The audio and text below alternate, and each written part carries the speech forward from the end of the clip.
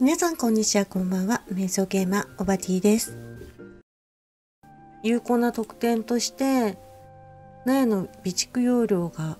15通過になってるんですけど、それでだい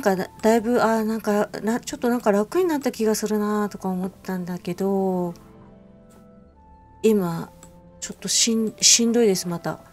何回もいっぱいだよっていう言われるたびにちょっときついのでね。で、今こういう状況なんですよ。苗の容量を増やそうで、アップグレード直前な状態で、どのゲームもそうですけど、こういう農場系のゲームは、もうこの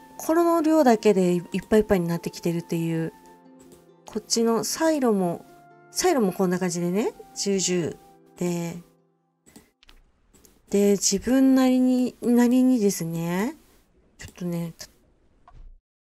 自分なりにね、考えて、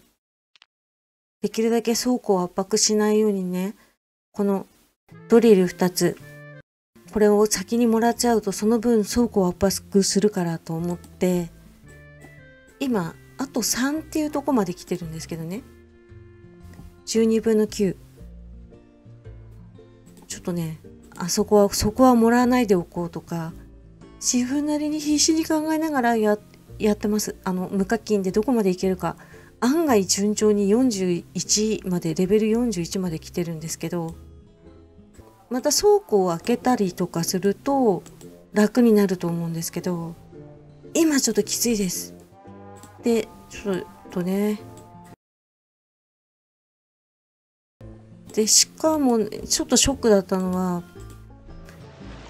これ、今、船のね、注文に答えてるんですけど、これ今、グループでの飛行船ですね。この飛行船でのレースの方にも、仲間たちと一緒に参加してるんですけど、どんどんね、自分で、タスク、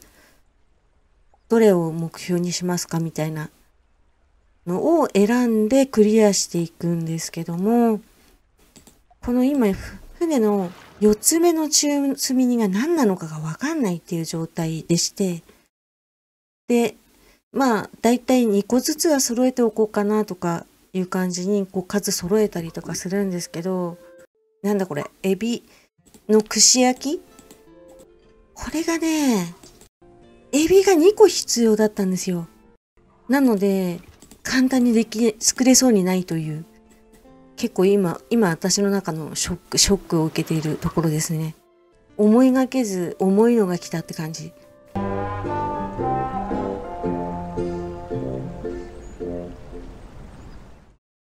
ちなみにこれ、ジェムが9になってるんですけど、これね、眠いなーって思って遊んでた時に、眠いなーと思いながら遊んでた時に、何かで間違って押しちゃったんですよ。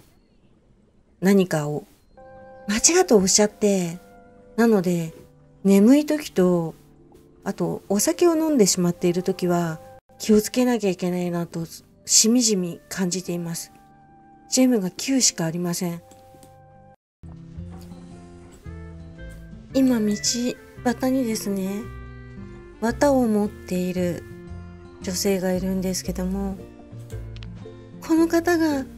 なんと私が欲しいドリルをくれると言ってます。で、今1個回収すれば、すべてがいい感じになるかも。これで、まず、こうでしょ？で、空きができて、ドリルあと2個。これを、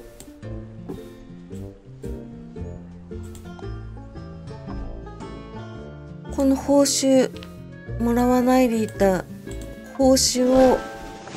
2個もらうと、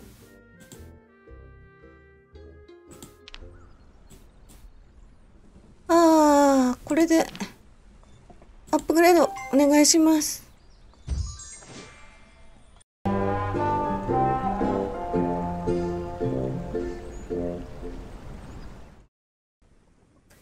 今また家のない子が増えてきてまして、家のない子があまり増えると納屋に入ってしまうので、その解決方法なんですけども、これね、私あんまり最初ってちょっと思ったから、この赤ちゃんどれだ？赤ちゃんいない？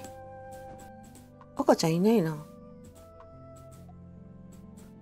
赤ちゃんを成長させるという方法なんですよ。赤ちゃんを大人にすると、お年寄りになるんですよね。あ、こっちに赤ちゃんいるかな？こっちにも赤ちゃんいないな。これどうなっていくんだろう。赤ちゃんをお年寄りにすれば開くんですよと言いたかったんだけど、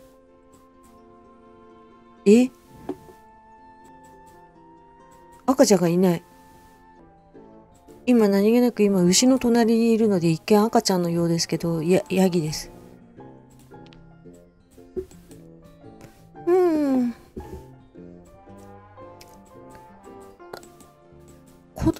この赤ちゃんがいるときは赤ちゃんを大きくしてしまえば、親たちがですね、お年寄りになりまして、動物愛護協会のお兄さんのところにもらわれていくわけですよ。そうすると、そこにこの巣がない子が、もうすぐに恋をしまして、空いたところに来たり、親が大人になると、空きが出るんだけど、この全員大人っていう場合って、どうだっけ？で、改めて、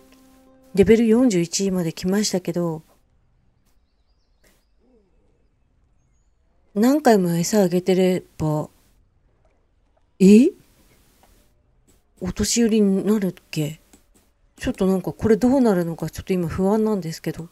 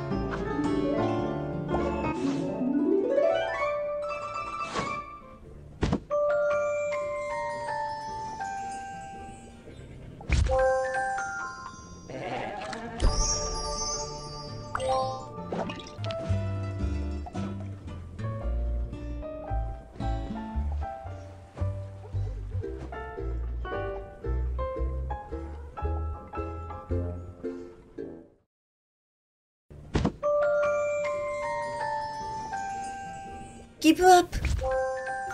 プです。ごめんなさい。本当にこのゲーム、世界が広いし、奥が深くて、達成感も有り余るほどあるんだけど、楽しくて、楽しすぎて、